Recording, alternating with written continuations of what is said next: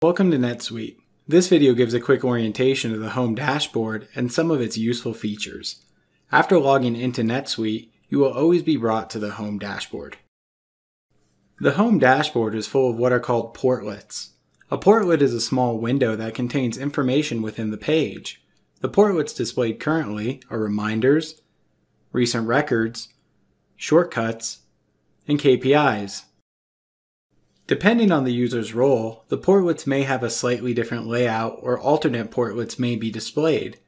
The Reminders portlet in the upper left displays specific reminders for the user in a particular role.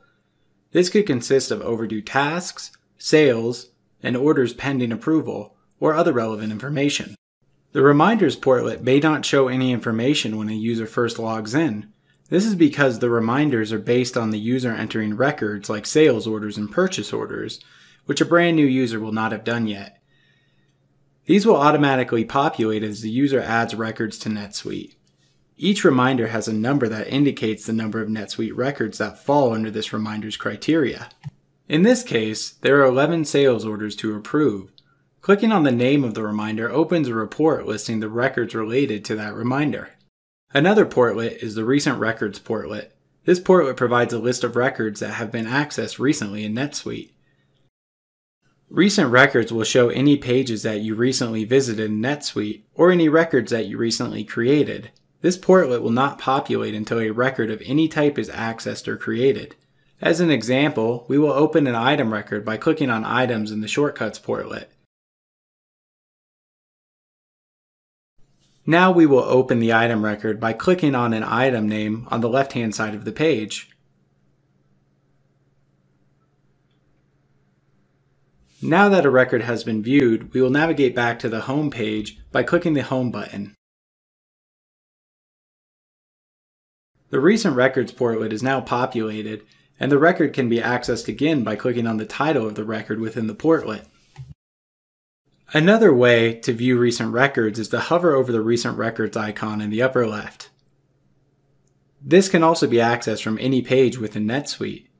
The Shortcuts portlet allows a user to access certain types of records, run searches and reports, or perform actions and tasks. As a new NetSuite user, these shortcuts may already be set up. Shortcuts can also be accessed from anywhere in NetSuite by hovering over the star icon near the top left and clicking on an item in the drop-down list.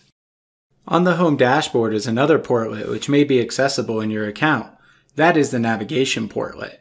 The Navigation portlet provides quick links to different areas of NetSuite.